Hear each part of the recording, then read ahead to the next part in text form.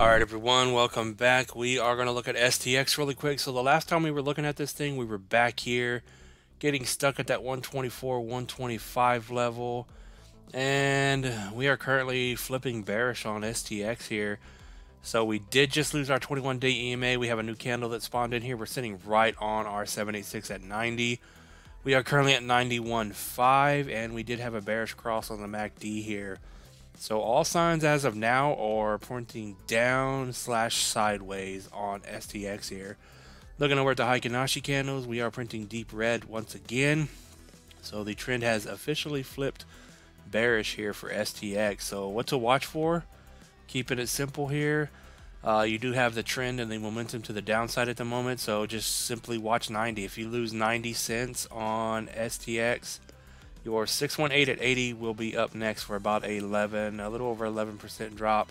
You do have your 50-day EMA here, so you may end up meeting that here for extra support at this 80-cent level. So I would expect at least at about a 12% drop on STX here down to this 80 level. If you end up losing 80 on STX, then you're probably going to come back down to lower prices. You can see your 200-day EMAs all the way down here at 52 at the moment.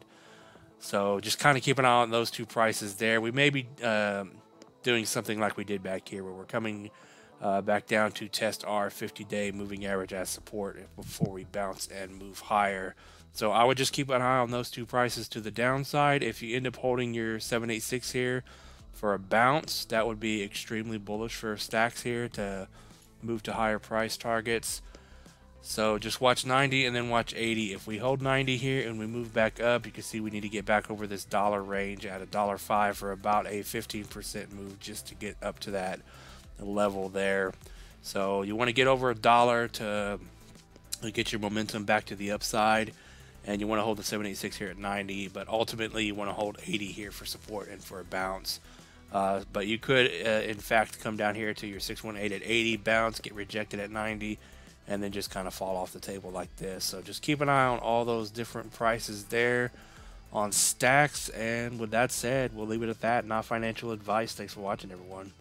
Peace out.